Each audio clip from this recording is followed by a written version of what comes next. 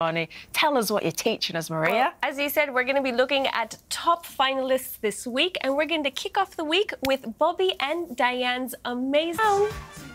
The arm movements in that are great. Oh, high praise. When Maria says it, we know was it's excellent. True. Finally understand how the show works.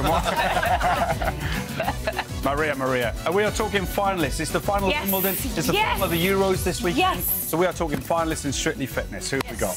So today we are going to be learning an amazing we have two exercises that we're going to do first before we do our Strictly. So Need your we're hips going for to the samba, don't you? We're going to bring our arm out.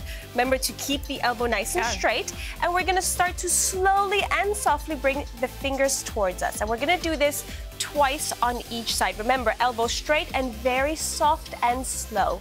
Now, our second exercise, we're going to bring our arms to the side. We're going to swing our arm up and reach for the stars and come back down. Again, we're going to be doing this 2 times. We're going to have one straight arm, one in the back, and one in the front. We're going to swap to the other side. But you can do this, of course, sitting down. All of the things that we were doing today, you can do this sitting down. Oomph. We're going to plie and out our legs as well. And by the way, Sing. Take it away, Alan. Take it away, Alan. Kicking off the week with an energising workout, it's Maria Tsiatsiani. Ready? And... Go, Zen, I want to hear you sing. All the way to the ceiling.